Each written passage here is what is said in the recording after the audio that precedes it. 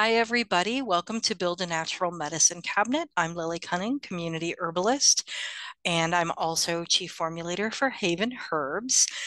You're here because you want to know some alternatives to some traditional things that most people have in American medicine cabinets, from remedies to body care. And so let's get started. So, natural remedies are not only just as or more effective, but many get to the root cause of a problem. Um, in modern sort of biochemical medicine that folks use on the everyday, things that you get insurance for example, it's just about symptom management. And don't get me wrong, when you're in pain, you want the pain to stop, right? But symptom management does not relieve the issue, and it just sort of makes you reliant on more symptom management style drugs. So, with herbal medicine, especially if you go see a practitioner like myself to get a clinical visit, you're not only going to have remedies that deal with symptoms that are unpleasant, but we're also, as clinicians, going to look to find why you are experiencing the pain and try and eliminate that root cause so that you aren't reliant on drugs. So I just wanted to throw that out there. Um, so let's start with the most common thing that tends to be in American medicine cabinets, NSAIDs, or non-steroidal anti-inflammatory drugs, things like Aleve and Advil and Tylenol and aspirin and all the generics that those include, which are on the bottom of the slide. So these things are all about symptom management, right? They are for pain and inflammation, um, and you know, they're effective. That's why people use them, right? They're going to get rid of that unpleasantness for whatever reason. But people become reliant on them. I've known many people who have a chronic condition, and so one of the ways that they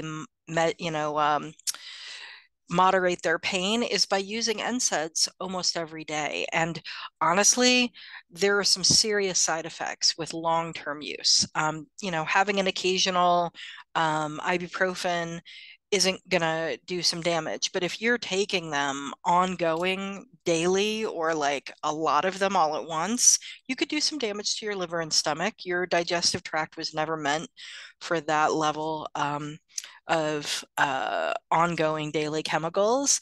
And in the short term, it can cause some digestive issues like gas and bloating and nausea and constipation and all different kinds of things like that. So if you're experiencing that and you have been taking NSAIDs, on a regular basis, you might try pausing and seeing if those digestive symptoms go away after a couple days. You also have an increased chance for heart attack or stroke when you take these on the regular, and it can also cause vertigo-like symptoms.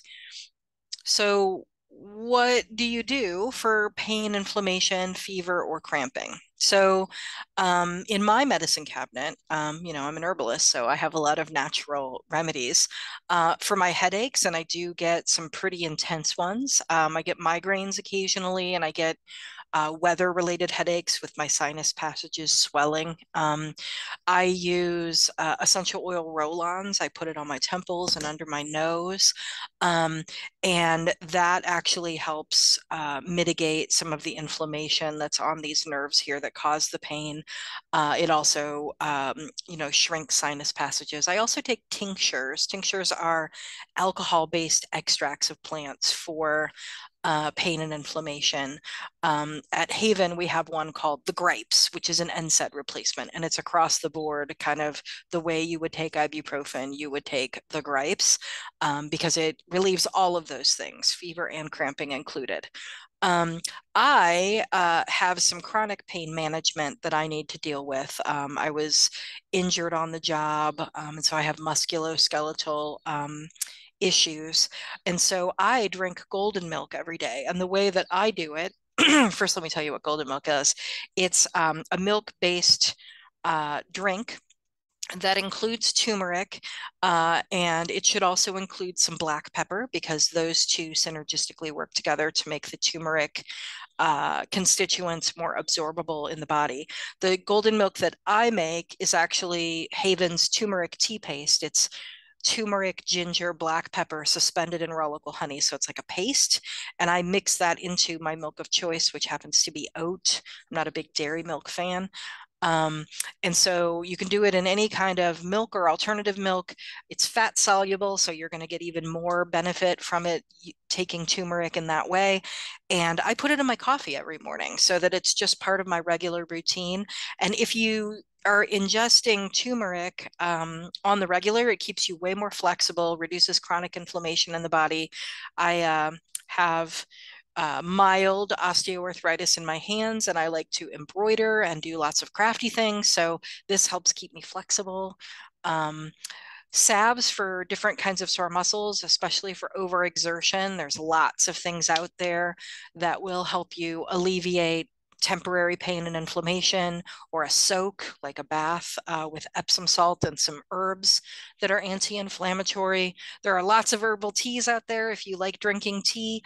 For Myriad Specialties, the one that's on the screen is for menses issues like cramping and mood swings and PMS, Moontime tea. But we also have like a headache tea and all kinds of stuff. And letting fever happen. So I wanted to put this out there because we have trained ourselves as Americans to reduce fever as soon as it manifests. And that actually is counterproductive. Fever is an immune response. Your body is reacting to what it thinks is a pathogen, and it's trying to raise your temperature so that it kills the pathogen, but not you. And so letting fever take its natural course, as long as it's not excessive or too long, is important. If you are constantly, when you get sick, taking something to reduce your fever, you're actually prolonging your illness. As long as it's not above 102 and it doesn't go on for 3 days or more, let your fever happen. I know it's uncomfortable, but your body is doing its job. Um, and I just wanted to put out there that um, until about 1986, most pharmaceuticals were extracted from botanicals and then compounded. It wasn't until after that that synthetics were more common in pharmaceuticals.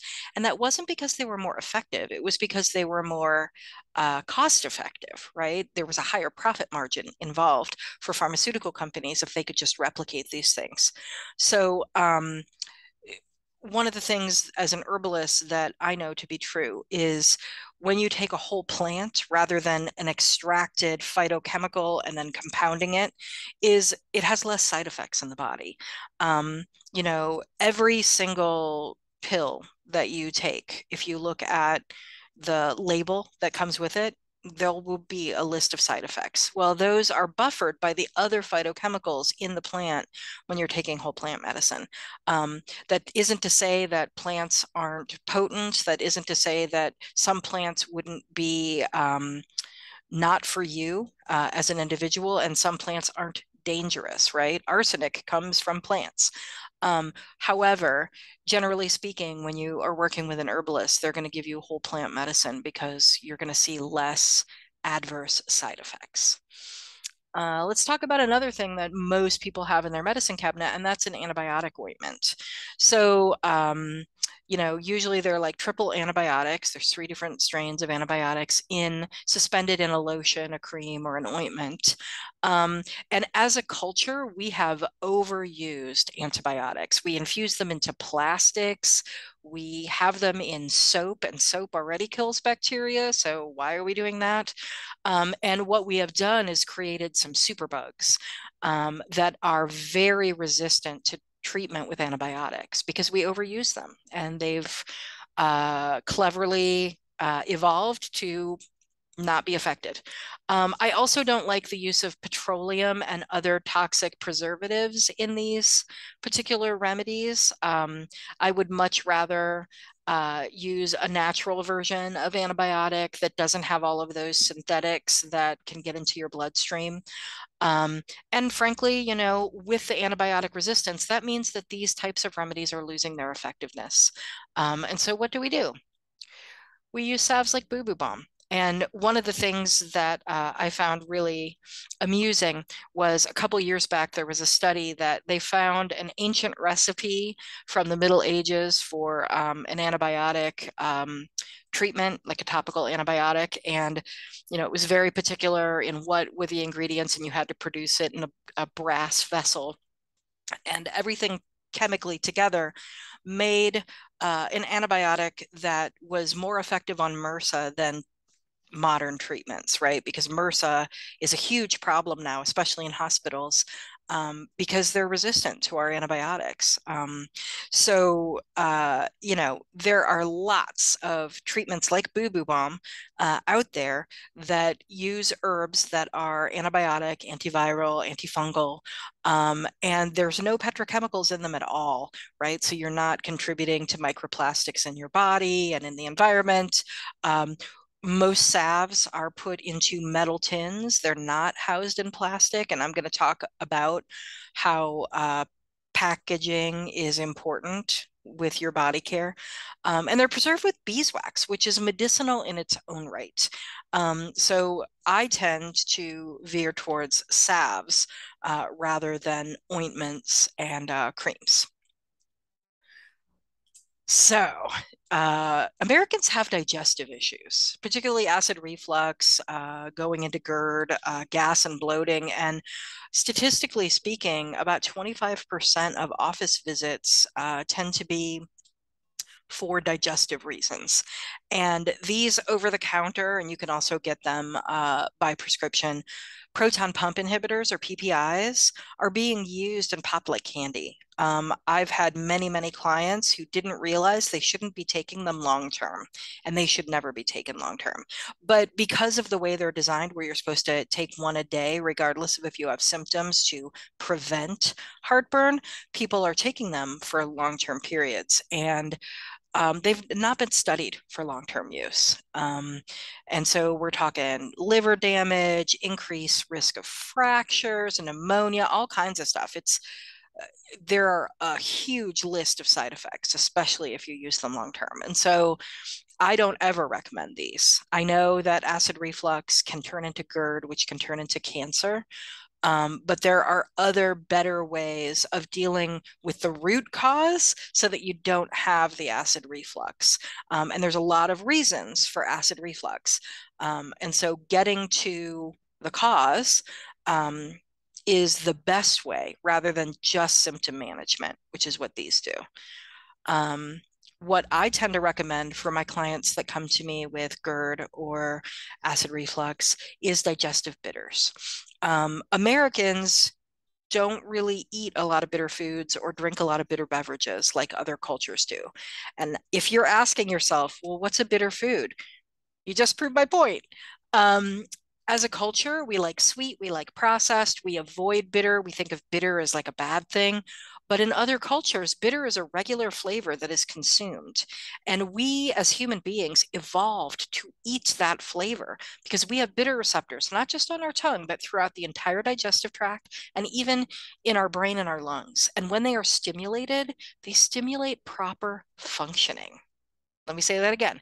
When you stimulate your bitter receptors, you stimulate proper functioning. So that means salivary glands working, digestive enzymes being produced, insulin being produced, bile being produced and released strategically, nutrient absorption, all of those functions of the digestive system optimized.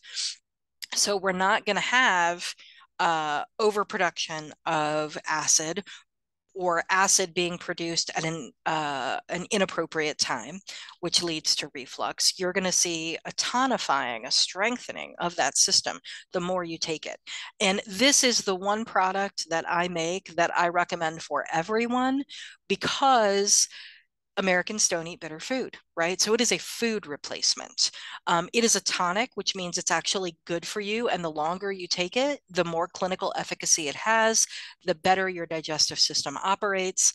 And my formula is a two-part formula. There's the digestive part and the bitter part. So the bitter tonic is what I just talked about. It stimulates those receptors. The digestive part is full of what herbalists call carminatives, and They help with gas and bloating and nausea and all of those temporary discomforts of the digestive system. So you can take this product as a tonic 15 minutes before a meal, or if you overindulge or you eat something that doesn't agree with you, you can take it as a remedy. It's just really great to keep in your dining room, and that's where I keep mine. I don't keep mine in my medicine cabinet, actually. I keep it out there so that I remember to take it before a meal. It's just going to make everything work better. And the vast majority of my clients who start taking bitters on the regular see their digestive symptoms um, go away. And because your digestive tract is innervated, so it has links to the nervous system, most of your immune system is in the gut, and a lot of your endocrine system is based in the gut. You're going to see whole body benefits when you strengthen your digestive tract. So, eating healthy food, taking bitters, and slowing down when you eat can actually do a whole lot for your digestion. As a culture, we've let capitalism and our bosses determine when we can eat for how long, and usually it's too fast. We're not helping our digestion. We end up going through the drive-through or eating like a bag of chips instead of a healthy meal, right? Um, Whenever you can. Prep food so that you can eat whole food and slow down, right? If you have a 30-minute lunch for your job, make sure your lunch is already prepared and go ahead and eat your lunch as slow as you can. Um, tack on that extra 15-minute break that you get onto your lunch and take 45. Do what you can to help your digestive tract actually do its job effectively. Let's talk about allergy medicines and antihistamines. These are pretty common in medicine cabinets too. An antihistamine is one that shuts down an immune response called the histamine response. Sometimes they also have decongestants added. It's those allergy formulas that have a -D on the end that also have decongestants. Often people take antihistamines if they have an itch response, which is also a histamine immune response. And people, they want to shut down those adverse symptoms. And I know because I get allergies, hay fever type allergies. And when I get them, my eyes are itchy and watery and I can't like see very well. And I've got congestion, which causes a congestion headache, and I'm sneezing a lot and it interferes with your life, right? Um, and so rather than taking, Zyrtec or Claritin or any number of uh, allergy medicines, I actually take an herbal tincture. I formulated it when I first moved to Ohio. I moved to Ohio from California where I didn't have seasonal allergies at all. And then when I moved back to the Midwest, because I grew up here, all of a sudden I had seasonal allergies. And so antihistamine herbs are common. Um, Mine uses stinging nettles and eyebright, but there are others.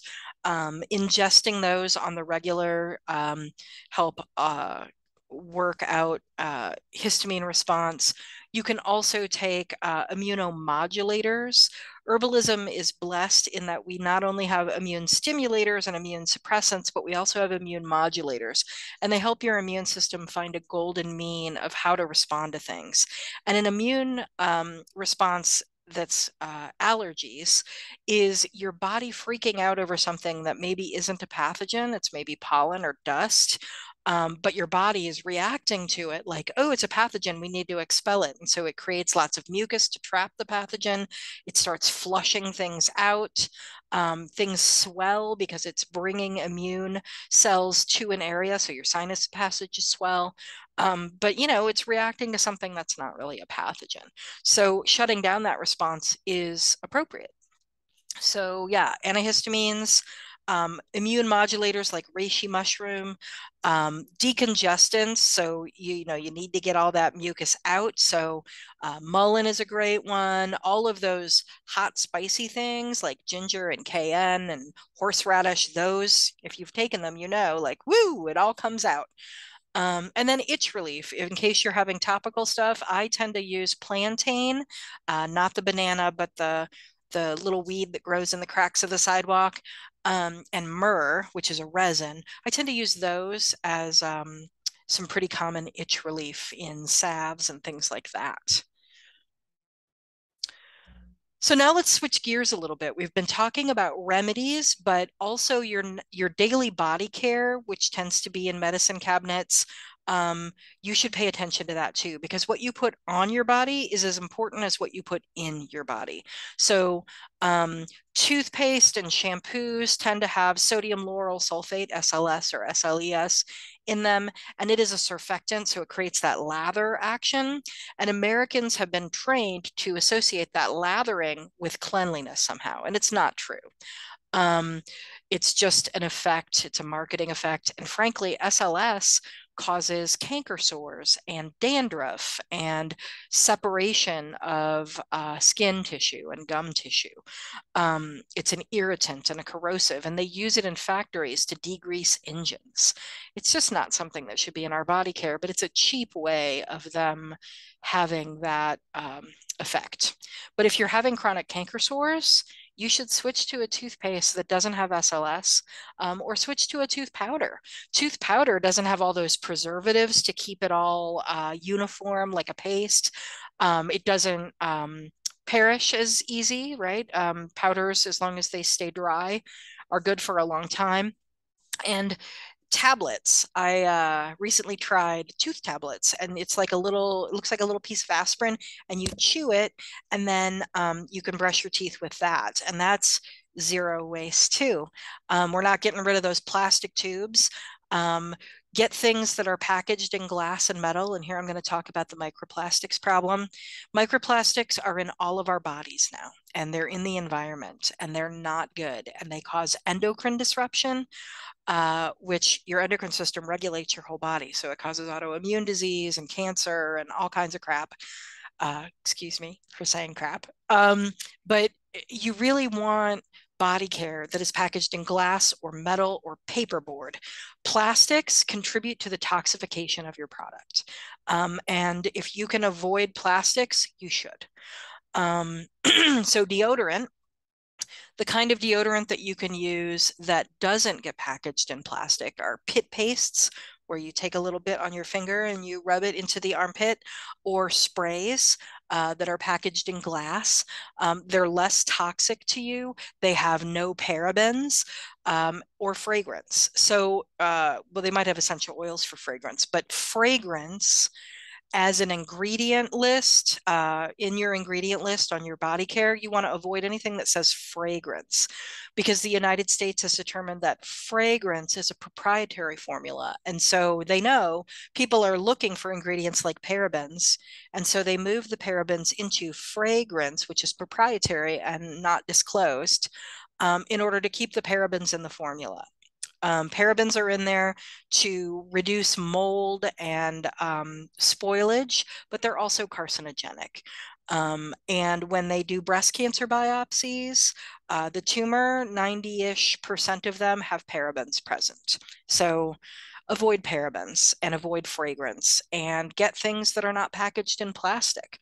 That plastic, all those petrochemicals are leaching into your product, and then you're applying it to your body, and your skin is not a total barrier, right? You absorb chemicals into your skin, into your fat cells, into your bloodstream. Mouthwash. Avoid things like Listerine. They're actually banned in other countries because they contribute to cancer.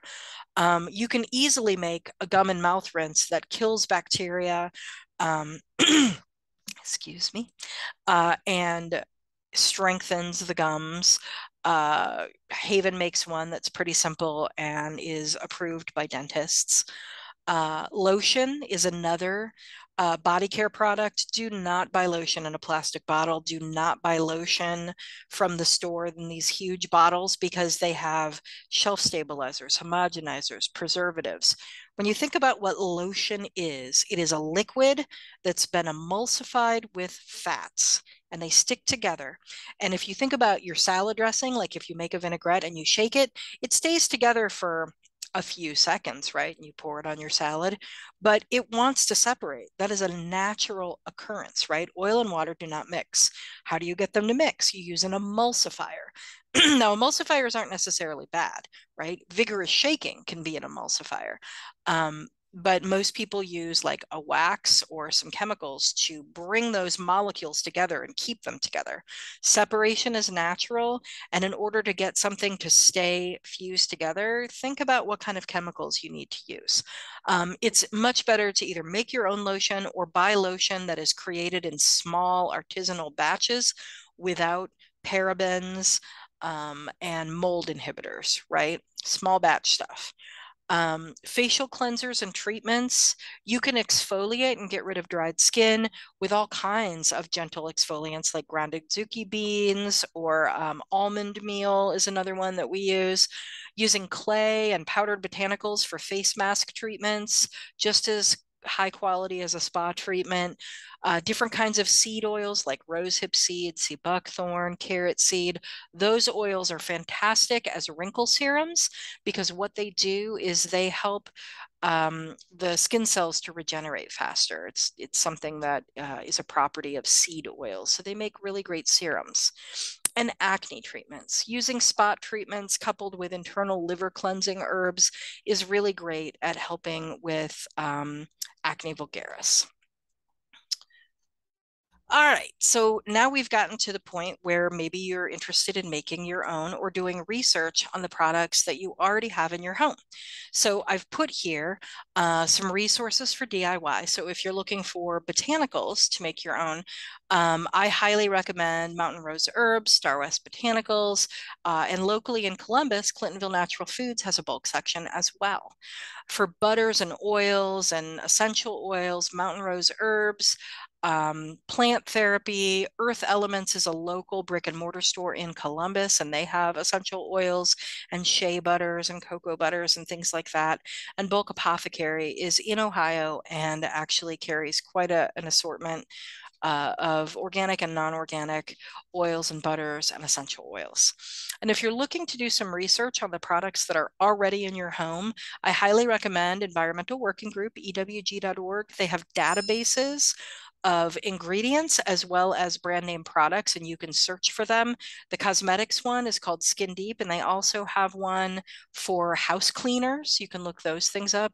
And then safecosmetics.org also has a similar function where you can look up products and see what kind of grade they get for wellness and health, and also environmental toxicity.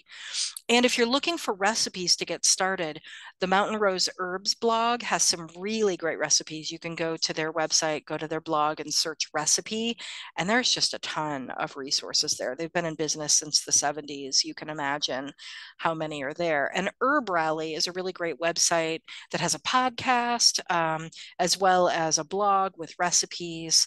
They're just really great.